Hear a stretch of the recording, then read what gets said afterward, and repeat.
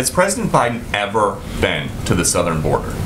In his life? Yes. I will have to look back in my history books and check the times he's been to the southern border. We have been looking all morning, and we cannot find any record of him visiting the border as president, vice president, senator, or even as a concerned citizen. Why would that be?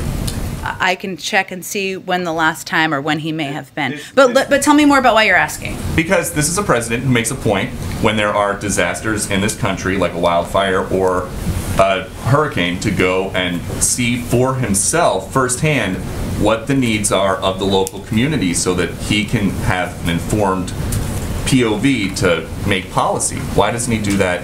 Why doesn't he go down to Del Rio, Texas and see what's going on? Well, first of all, Peter, I think the situation at the border is the result of a broken system. And the president certainly relies on his experience. So whether it was the work he did to address root causes as vice president, his efforts when he was in the Senate to support comprehensive immigration reform, steps that at a time were being done and worked toward in a bipartisan way, something that certainly we think should be the case today. He uses all of his experiences to inform how he governs, how he approaches challenges, and certainly he looks again at the last 4 years and the separation of children who were ripped from the arms of their parents as a way he does not want to proceed. So all of his experiences and his time in office, whether vice president or Senate, inform his approach to issues.